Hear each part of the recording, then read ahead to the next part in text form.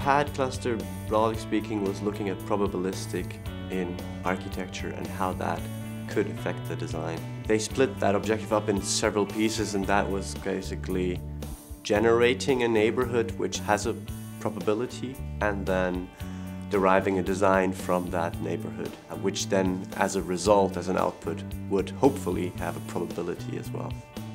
In the beginning we started out with the urban part, which meant creating a street grid and generating a neighborhood from that, which is generated by how connected the road is, the higher the buildings are. That was the first part, and the second part was to generate the building. We showed them what we would want to do, and people really took advantage of it and just ran off with it. So some to put way more time into the urban part, other people used more time on the building part.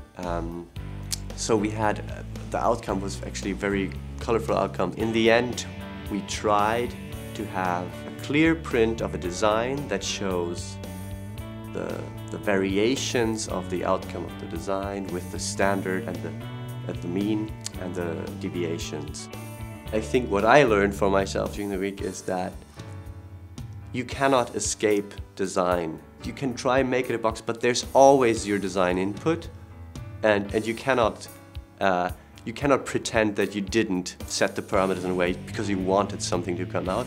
Once you accept that, you can as well just go and run with it. So I got the most beautiful results when I actually had a very exact design in mind, and I just, in the boundaries of what I wanted my design to look like, I let it optimize for something. And I think that's exactly how you should use it. You should never forget that you're a designer and you're going to steer it anyway. So just, take the additional benefit from it.